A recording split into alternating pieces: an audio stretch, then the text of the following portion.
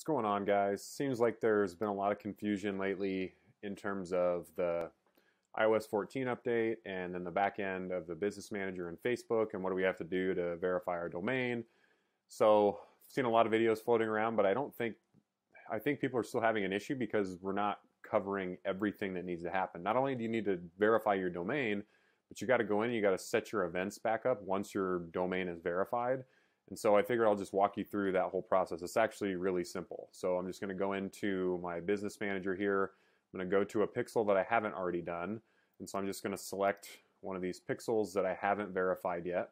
And when you select that pixel, you're going to see that there's this new tab down here that says Aggregated Event Measurement. And you're just going to want to click on that.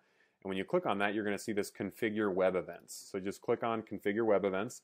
And then you're going to find the main domain. So like if you're working within like a hosted page, so like if you're using ClickFunnels, you don't have to verify ClickFunnels. You don't have to verify the ClickFunnels domain. You only have to verify the one that you own. Okay, so if it's a third-party domain, you don't have to worry about it. So find the one that's yours and click Verify Domain, and then it's going to open up another page inside of your Business Manager because they want to make this as difficult as possible. So then you're going to see Funnel Designer doesn't have any domains yet, manage your domain. So I'm going to click add. And so now I'm going to add my domain, which doesn't make any sense because it already says I don't have any domains. It should know that. All right, so I'm just going to click add domain.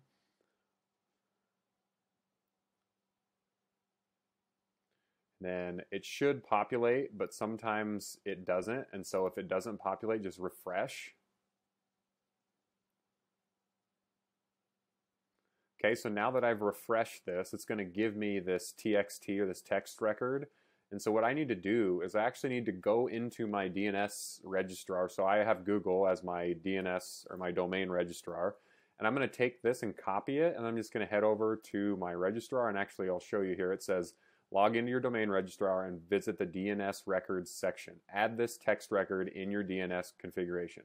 Add @ in the host field if your domain host requires it. Okay, so I'm going to take this text record, I'm going to add this in, I'm going to add the @ in the host field, and then we're just going to add it. So I'm going to go down to my DNS. So in Google, I just click on this DNS over here.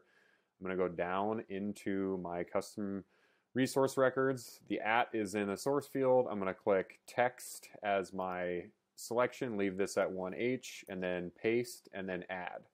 Okay, so now that you've added this to your DNS, it's going to populate, and it should save right away. It says it'll take effect in the next 48 hours, but what I've experienced in Facebook is my other one registered right away. So it could be hit or miss. It might be, 48 hours. It might be 2 minutes. It might be 10 hours. I don't know. Okay, so we'll just go over and check here. So now that I've added it, we're just going to go back to where we came from and click Verify.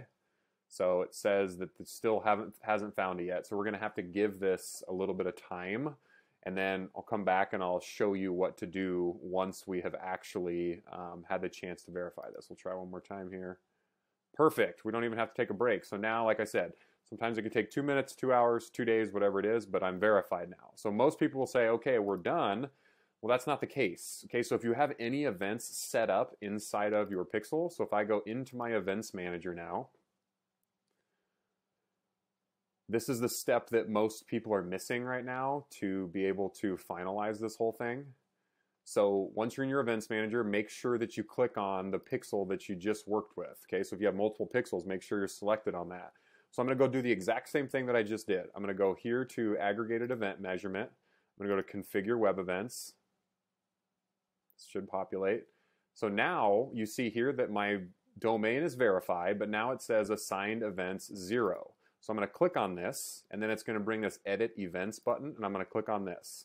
Okay, it may take up to 48 hours, yada, yada, yada. It says the same thing. So it says once Apple begins enforcing this, that. So I'm going to go Edit.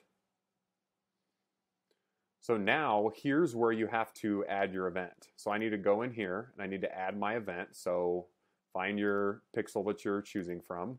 I need to find my event. So let's just say I'm going to add an add to cart. Okay, so there's my event. I'm going to submit. Now this is here, yada, yada, yada. It may take 48 hours. Yes, I understand. Apply. Okay, so now I've not only successfully verified my domain, but I've verified that that event is going to be occurring on that domain to satisfy the new regulations that Apple and Facebook and everything is going through. So now when I go in to that actual pixel, if I have any ads running inside of that pixel, you won't get that error anymore that says, I can't remember what the exact error says, something like this event can't be found, et cetera, et cetera. So you're not going to get that error anymore.